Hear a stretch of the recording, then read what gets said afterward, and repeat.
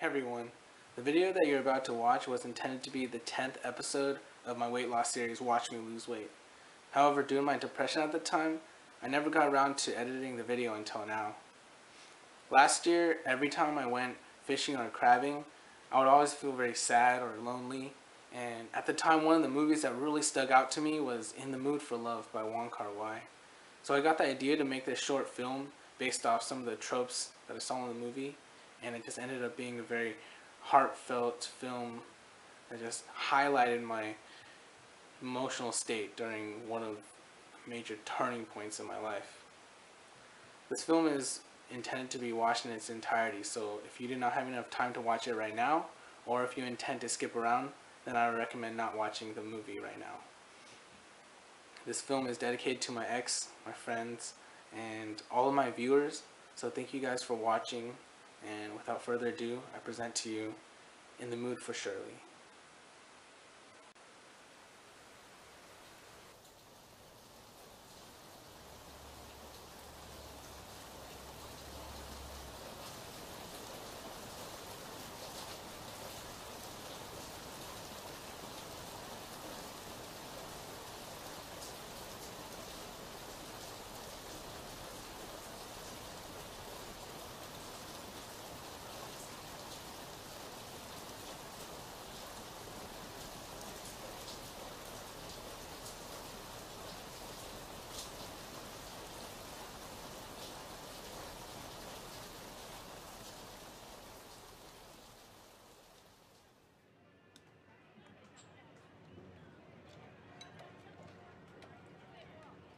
你知唔知啊？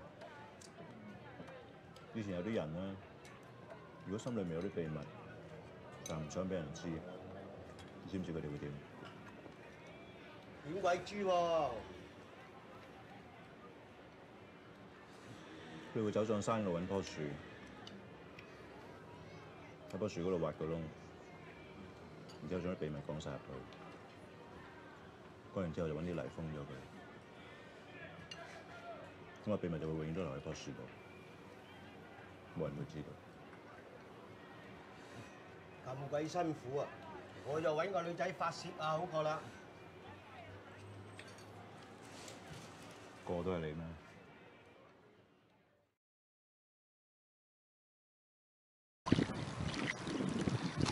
Look at those extra tufts of hair on the side. Or I meant feathers, sorry.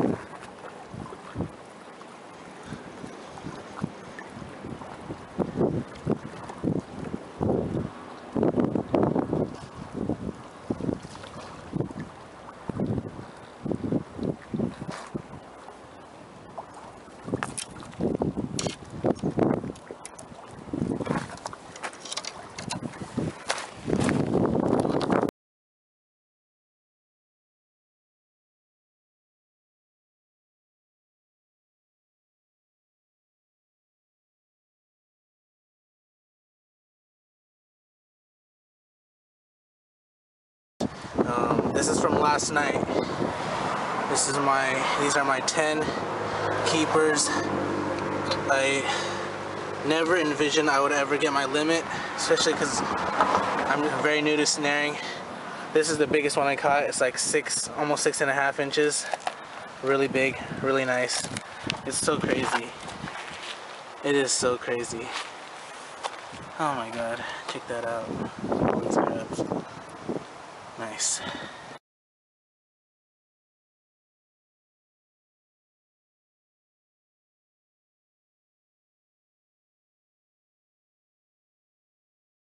So I bought myself a portable stove for like hot pot and stuff, and 5 canisters of butane. I'm gonna try it out.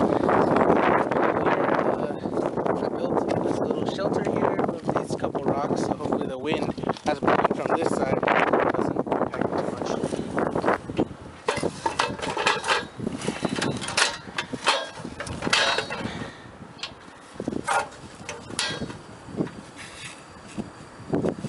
Yeah, it worked.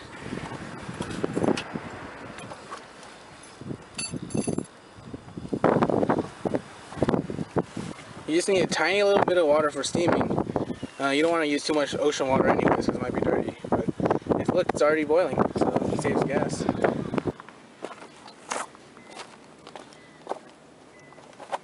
Alright, last night I was a little up north from here. Can't really tell you the spot, because got some good crabs there. But I caught this big boy right here. So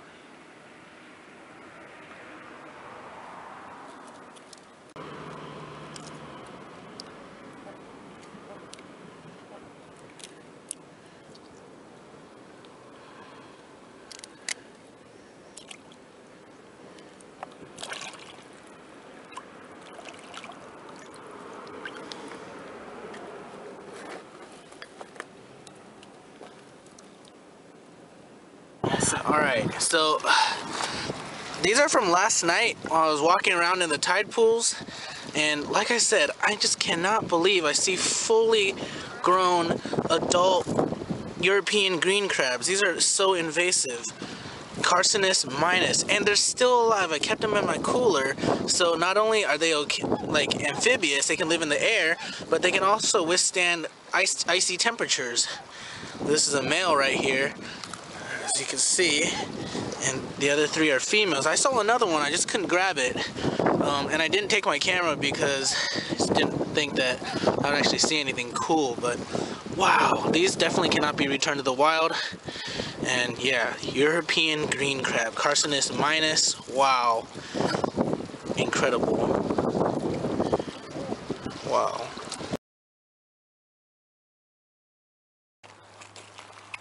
So this is not really a tide pool, but you could treat it like one. It is salt water after all. The only thing is it's a bay and it doesn't experience waves, but it does experience tides, and it has a lot of the same animals. For example, this place has a lot of big striped short crabs. One right in there. Big striped short crabs. Apologies for the focusing issue. I saw another one earlier. But, I mean, it has a lot of the same organisms, you know, like striped shore crabs, those barnacles. Those are definitely a Balanus variety. You can tell they're Balanus because if you look closely, the diamond-shaped opening's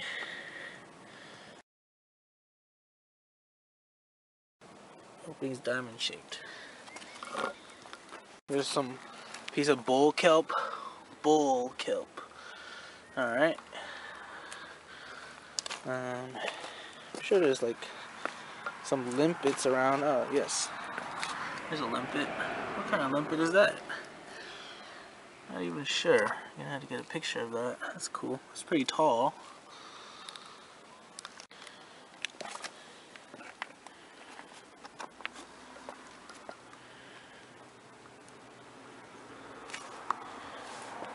So there's also rock crabs here and sea stars. There's actually not too few sea stars here, like ochre sea stars. So I see them at night sometimes. Surprisingly, I think this place is better at night. Well, I guess a lot of places are better at night. Another big striped short crab. That's a big one. But the thing is, at night you get limited visibility. But this place is so kind of boring that the limited visibility doesn't like reduce much from the daytime, which is already not that great. That's funny. I saw some big striped short crabs again over here. You hear them too. There's a big one. Yeah, a lot of striped short crabs. There's yellow short crabs here in the mud. If you flip some rocks, you should be able to find some Hemigrapsis oregonensis too.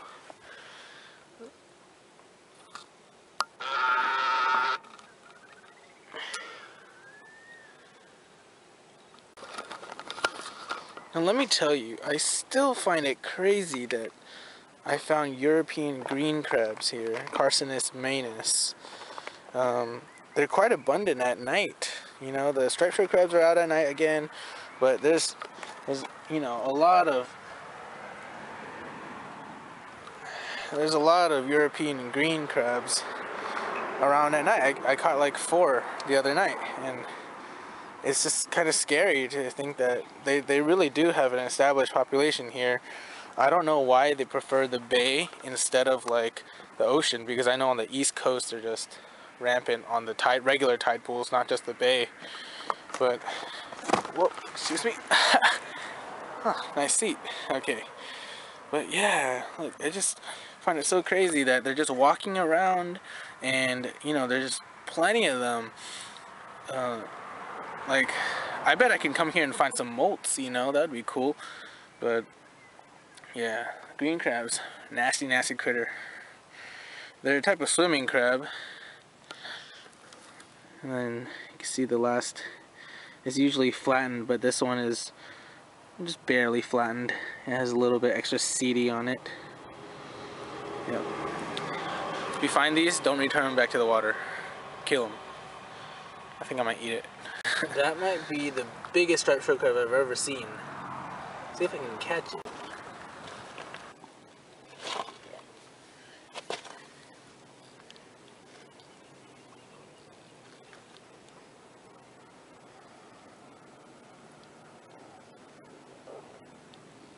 Oh, jeez, I got it. Oh my goodness, it's huge. Oh my goodness. This has got to be the biggest striped short crab I've ever seen. Makes sense. This place is crawling with striped short crabs. If I wanted to find the big one, it's got to be here. But look at the size of those claws. I think these are longer than an inch. I remember an inch used to be like big claws. Dang. Alright, saying goodbye to the possibly the biggest striped short crab I've ever seen. This one's huge. The claw is huge. There it goes. Here's something that's cool. Look, all those little barnacles are feeding. See their little feet scraping by? That is super cool. Look at that.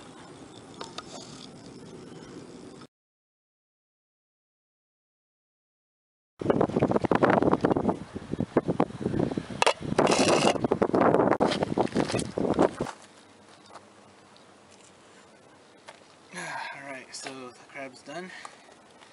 Start eating. Catch and cook.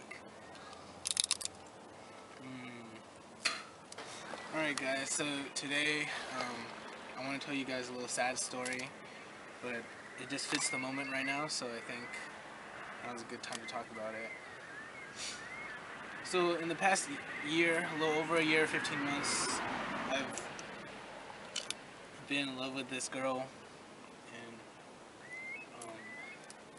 she loved me too, but you know, from the very beginning I kind of thought that we were pretty incompatible. But she just was always in good spirits and always wanted to try to make things work, you know. And it's just so sad that I only realize this now, but I could tell you for sure that I was being stubborn most of the time, and I wasn't making many of the changes I should have made. there are a lot of things that I thought that she should change, and she actually thought about those things. But I think as time went on, I was so stubborn that I didn't make those changes in time. I just couldn't get myself to do it, and I can literally feel myself hurting her. You know, it's not enough to just know you're doing something. It's kind of like when you're doing something and something is happening and you could tell it's happening. Like, you could just feel that that thing is happening. And the thing I felt was I was hurting her. It was so sad. So, anyways, in 2 weeks ago exactly, today's March 22nd, she stops texting me. And I haven't heard from her. I sent her about 4 texts. And I sent her a picture of her favorite food. I didn't get any response, and I was getting kind of worried. I was sad, but at the same time, you know, I knew she was busy, so I didn't push her too much. But after about 10 days, I just started thinking, you know, maybe if she's really not into me anymore, maybe I should just break up with her. Because I'm coming to San Francisco, it's here right now, and I was thinking maybe I should just break up. But she hasn't talked to me for 10 days. It's crazy. Well, just a few days ago, 3 or 4 days ago, she calls me. That's surprising. And lo and behold, she says we should break up. It was one of the saddest conversations I ever had with her on the phone. She was nice enough to talk to me for an hour or two, but you know, it was just so sad. I felt like that would be our last phone call. Probably will be. And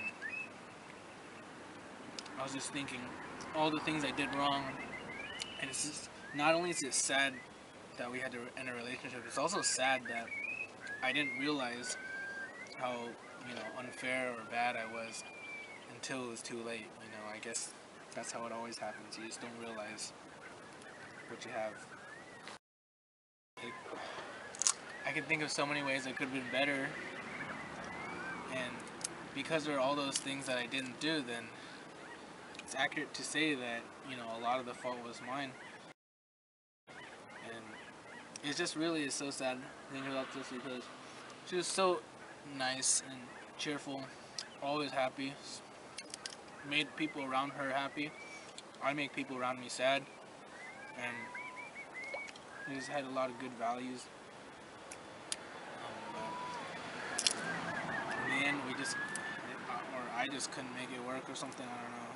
It was crazy. So, anyways, here I'm alone at Bolinas, eating crab, and telling you guys about this sad story. I wanted to make this video yesterday, but while I was here, I ran into quite a bit of trouble, and I don't want to talk about it, but let's just say that I paid over $1,000 last night, and I'm probably gonna owe more later. Oh my God, it's crazy how expensive things are over here, but it was purely an accident. It really sucks. It is what it is. I've been pretty depressed about this, so I'm sharing it with you guys. It was just so sad because it was so abrupt. I mean, there were still things that I wanted to do with her. Like, I wanted to go see some movies, or I wanted to go to this place with her. I wanted her to try out this food. It's just, well, we can't do those anymore. When I was here yesterday, I thought about her the whole time, because when I go crabbing, you know, most of it's a waiting thing. I just felt so sad. I was thinking about her the whole time, and I cried for a good 5 minutes or so. It was so sad. But it's a new day now, and I gotta move forward. So I wanted to tell you guys something. I'll ask if you guys know. You guys know what people used to do when they had a secret? They would go up into the mountains, dig a hole in the wall, and whisper their secret into the hole.